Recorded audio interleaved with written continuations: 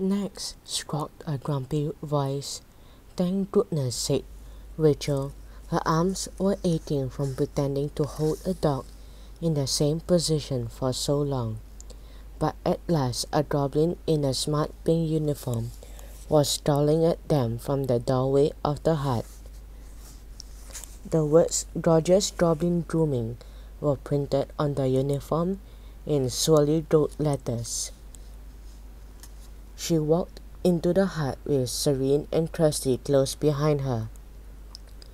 Inside, a goblin was standing in the middle of the hut, wearing the same pink uniform.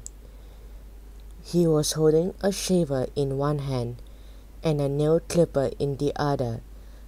A brush and a comb were dangling from his side. "What's that?" he asked. He asked nastily, looking at the bundle in Rachel's arms.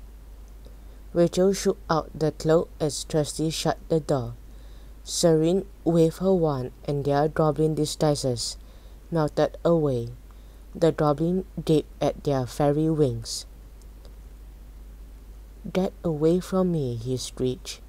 "We just want to." "No." He snatched up a rucksack from a chair, yanked the door open, and fled into the street. There was no time for another magical disguise. The fairy zoomed after him, swooping into the air to follow the running pink figure. His rucksack bobbed up and down on his back as he ran. "Did you hear a yap?" said Seren. Suddenly a little brown head poked out of the top of the rucksack. Two silky ears pricked up and the little nose wiggled. "Widows!" Seren cried. She zoomed along even faster, but the goblin darted sideways into another alley. Rachel and Kirsty swerved and saw him hurtle into one of the huts. "In there!" Rachel called out, diving towards the hut. "We got him," said Kirsty. The fairies landed outside and Seren bolted in, ready to pull her precious puppy away from the goblin. But she skidded to a halt on the rug in the middle of the room. It was completely empty.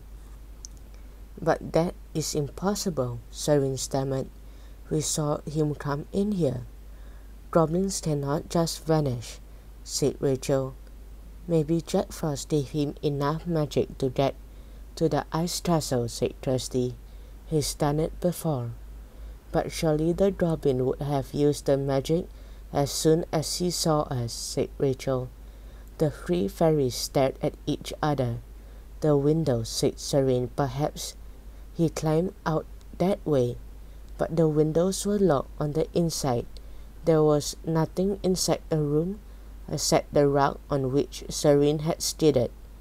The sausage dog fairy's shoulders slumped. "Somehow he's got away," she said. "I feel as if I've lost widows all over again." Feeling helpless, Kirsty bent down to straighten the rug up. "That's strange," she said. "It's caught on something." She tugged on the rug, but it didn't move. She tugged again, and it still didn't move. "Try lifting it," said Rachel. Kirsty pulled it upwards. "It's heavy," she said, panting. "Help me." Together, all three of them pulled the rug. "It's coming!" Seren exclaimed. The rug gave way. There was a loud crash, and the fairies fell backward. Where the rug had been was a square hole in the floor. "It's a trapdoor," said Kirsty, amazed. "The rug is attached to it, so it flaps into place when the trapdoor shuts." They peered into the dark hole. It was too narrow for them to be able to fly. Stone steps led downwards, fading into blackness below. "Where do you think it leads?" Rachel asked. Her voice was echoed back at her from the hole. "Leads, leads, leads. There's only one way to find out," said Seren. "Adventure, here we come."